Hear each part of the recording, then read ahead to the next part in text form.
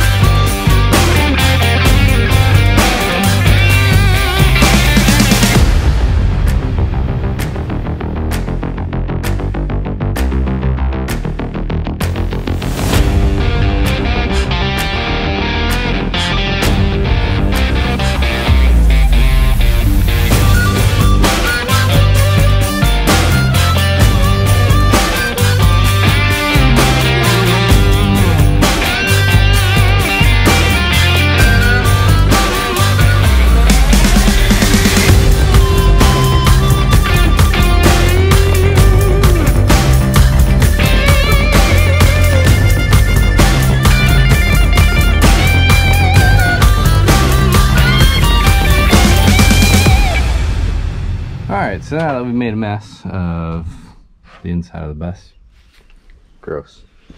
I'm gonna work on cutting some more to fill in the last little bit down these rows. And once that's done, then the ceiling will be finished. And then really we only have the lower sections, the back wall, and then the front. So it's coming along. I don't know if you saw or not, but you gotta watch where you're standing, because I definitely got some of this stuff caught in my beard a little bit, and ran inside real quick and had to cut it off because I was trying to get it out before it settled or whatever. So anyway, stuff is sticky. So be careful if you're doing this, and I would suggest not walking underneath of it and paying attention to where it's dripping from. I put the tape on there. It was not to make sure it never came out. It literally was to try to get it to where it would expand to everywhere else underneath that plate instead of just coming where the path of least resistance was. So unfortunately I should have checked to see how much duct tape I had left before I did that whole project, or before I did this, and I ended up running out. So I ended up using electrical tape, which the electrical tape does not stick as well as the duct tape does. So once everything is settled and dry, that's when I'll take the tape off. I'm not gonna leave it on there. It's just there to try to make sure that the foam expands back into the empty spaces. So let's get to measure out a couple more pieces to figure out what we need as far as sections. I believe these are 14 wide by 31. It looks like we need 1, 2, 3, 4, 5, 6 more of them. So we'll cut those out, and then the ceiling's done.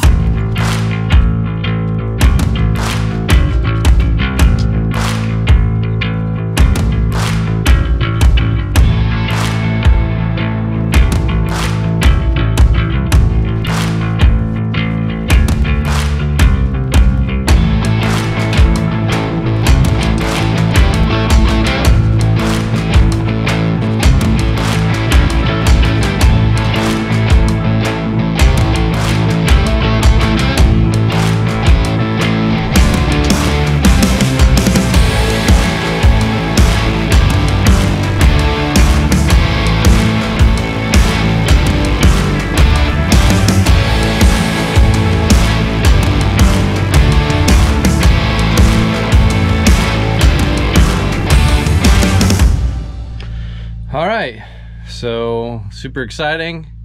Got stuff up there. Cut the extra little pieces that we needed for right here. I'm gonna leave this right now because I got lights coming in that I want to be able to get there, but then we'll put a strip all across back here, insulate this area. We got to do the back down this way, and then outside of that I got to figure out a way to get this stuff out. And what I'm thinking right now is the easiest might be to take this section off and then pull it down and then out this way, and then go in reverse to be able to put the black stuff up in there. That's what I'm thinking, at least. The only other option would be to try to slide it all over and then down this way, and I'm scared that it's gonna rip. But we'll get after it.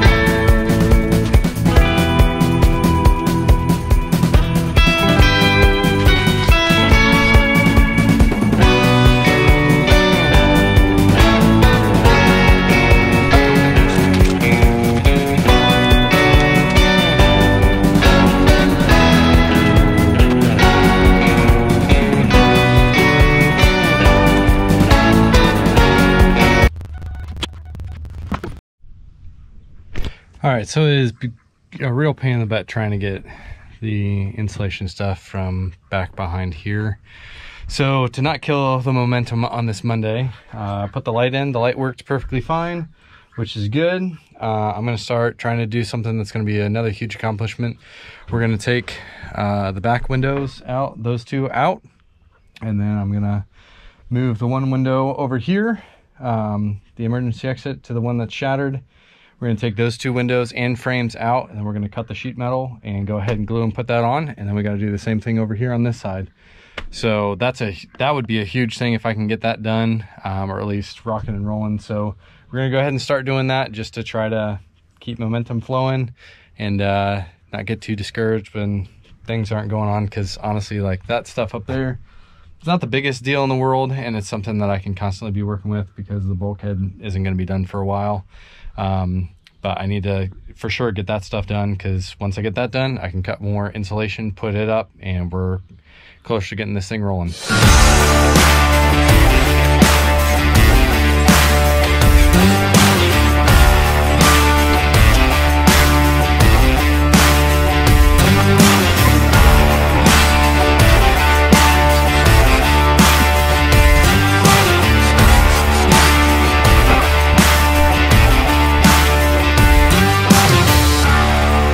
Well, we're going back convertible mode.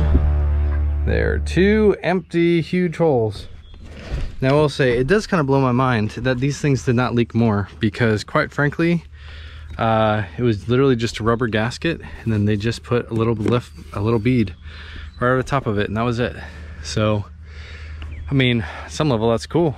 Means that if these other ones ever have issues with leaking, just putting a bead of caulk over top of it would be good. I think what I'm going to do is I'm going to go ahead and take the broken window out and put the emergency exit window in over there. Well, maybe I should wait. I just want to make sure that I don't break it while we're moving things around or whatever. So need to grab the sheet metal, take our measurements where things need to go, how big it needs to be, and then we'll measure that up, cut it up. Need to clean up the outside of it so that it adheres well. And then we might do some pre-drilling possibly, but I got some liquid nail stuff that's supposed to caulk it and then also hold it in place, so I can get it pressed in there and then go ahead and you know, do some pop rivets as well. So this pretty easy. Well, I shouldn't say that yet. Pretty excited about how simple that was to take them out. We'll see how easy it is to put them back. All right, so here's the hole we gotta fill in. Got this all, just took the wire wheel off on the drill there and went through and cleaned everything up. So should be good to go. What we'll do is, I already measured this. This is 43 1/4 by 65 inches. That comes all the way over to this lip, which I want to kind of button it up right up against here. So it'll come down, and then it should follow the exact spot of where all this black is. There'll be a little bit of overlap over here, which is okay, because I don't want to have, if I mess up where this curve is, I don't want to have it jutting out. So it'll come a little bit longer, but it'll basically just black out this entire spot. So now we got to come over here, measure it, cut it, and then yeah, we'll cut both of them, and then I'll probably go on the other side of the bus, pull those windows out, and then that way we can set them up, glue them, and tack them at the same time.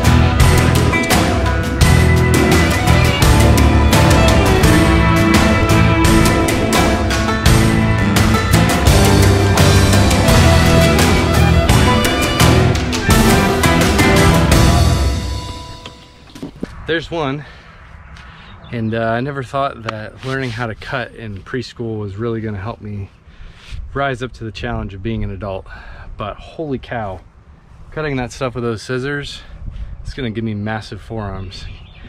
Unfortunately, I only have one more to do. So as far as the large forearms thing, I'll leave those to somebody else. But I'm gonna go ahead and cut the other one, get the other windows out on the other side, clean that side up, and then we'll start hanging these. My GoPro batteries keep dying. All right, so we got the second one cut out. We got the second set of windows out. I am cutting the corners so it kind of matches the sides. And then once the corners are cut, we're gonna go ahead and set up the liquid nails. And I might have Abby come out and help me just make sure that it's placed right, because I got to put it on, and then I'm gonna have to get on a ladder and start drilling some holes to do some pop rivets. Yeah, we'll get it.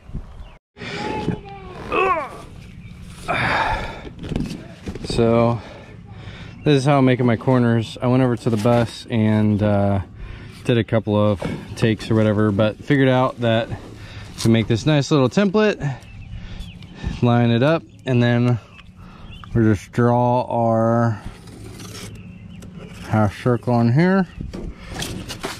Now we got to do is cut her out, and then this corner will match how the rest of the bust looks. Did you not film me? No. Did you trace the curves? Yep. From the window? Just got done explaining my really cool template that I made. Very nice. I even starred it so I knew which one it was, because I screwed this one up. Gotta love templates. Mom, you better come in. Ah, the inspector showed up. So, Mom. Better make sure I did it right. Wow. This is the window he's gonna put on the broken one. Nice. And that's the next one that's gonna come out. But I'm gonna get those in first before I do that. Shit. Cool, babe. There's flowers! It's funny how like the bus totally hasn't looked any different up to this point, and how ripping the windows out all of a sudden looks like it's in complete shambles and it's a waste of a project just by pulling the windows out, even though the inside of it has looked that bad or worse for a while. Hey, Mom. But I don't think it looks, I don't know. I feel like it looks like it's in progress. well, yeah, it looks like it's in progress to me, but it reminds me of like when we were tearing the trailer apart at camp. Mom, I'm in the bus. Hi. And like when the outside of it still looks like the outside the whole time, it's at least like, oh yeah, it's a house. And then as soon as you bust a hole in the wall, you're like, oh wow, that's a complete wreck. Was it pretty easy to get the windows out? Actually, it was surprisingly too easy. Like, I kid you not. You just unscrewed those things, popped them out? Well, so you see how there's screws all around the outside? Yeah. All of them are about that long. You just unscrew all of them, and then you literally just pull. So there's it came out this way? Yeah, it comes out this way. So like, this is what's in the inside. So when you screw it in, it pinches the metal right here. Yep. But this is literally just like a rubber fitting that's just pressed up against it, and that's it. Wow.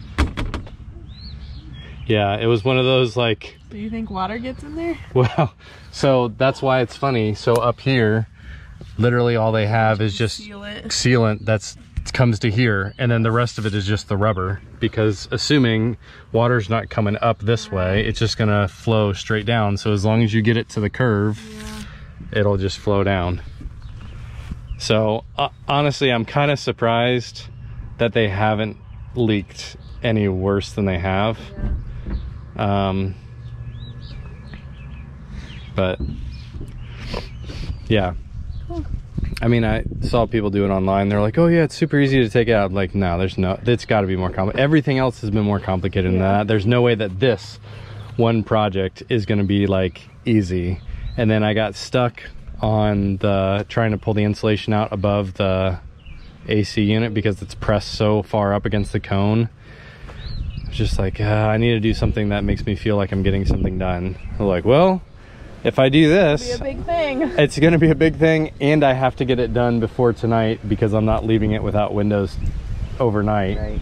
And I think it's supposed to rain in the next 2 days. So it's like, well, which is good because I would rather it rain and see if there's any leaks before I do the rest of it, than to do it, get it all done at once, and then it rain the first time and then not know. Right.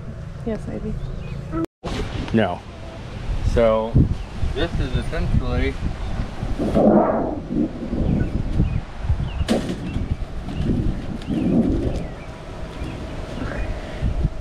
Careful.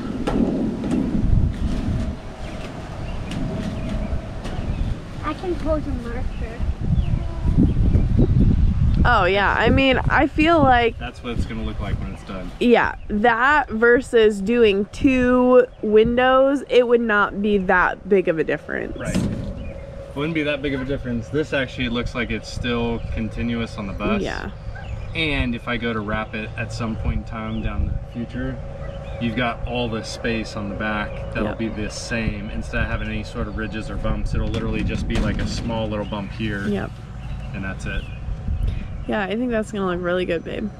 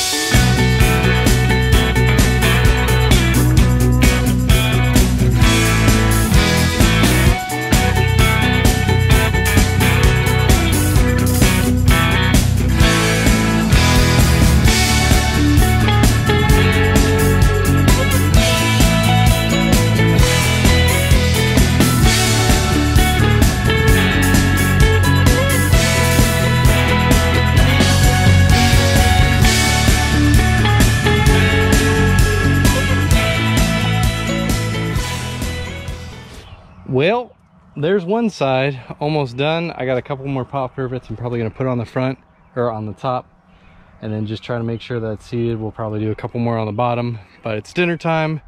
And then after I'm done with this side, I'm gonna jump over and do the other side and get that done tonight. And then we'll probably run a bead of caulk up and over and down, just like they had before on the other windows. I don't know if I'll have a chance to get the other window done today, but I definitely need to get the other side finished.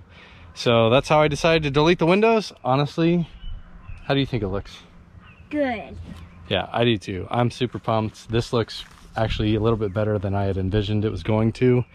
And I think as far as how things go down the road, it gives me peace of mind knowing that there's not really a whole lot of things that can do, like if the side of the bus gets ripped into or whatever, that's going to get ripped into, of course, but it's not going to break like a window. You can't just bust through it or whatever. I don't have to do anything on the inside in order to be able to fix it. If for some reason I need to do something, I can do all the caulking up here. I'm going to caulk the inside of it before we put the insulation in. But I'm super pumped at how this side looks.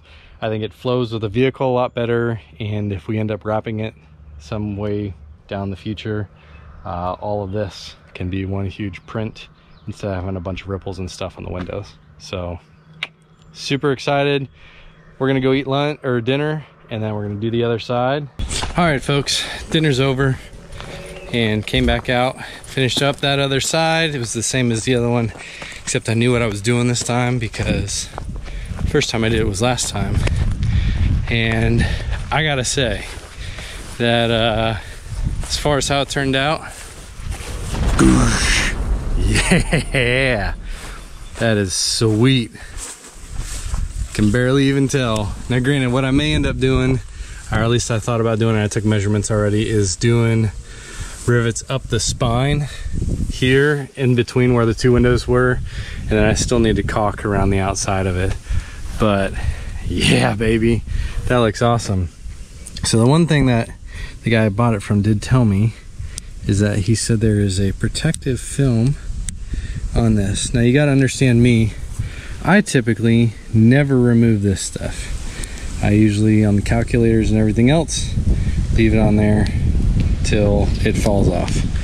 But seeing as this is a pretty big deal, we're gonna go ahead and pull it off because I'm sure you guys want to see it like that, because then it won't look so nasty and like it's all scratched and scraped and everything else. Now granted, there are some places I messed up a little bit, and I'm sure you might be able to tell, but I'm not going to tell you. That can be for you to find out and for me to know.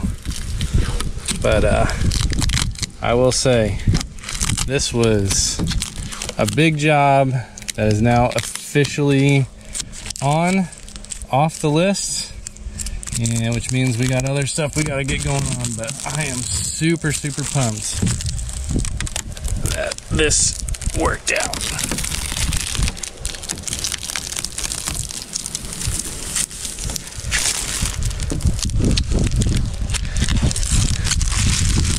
This is so much bigger than a calculator. Let's hear it from my Texas Instruments friends.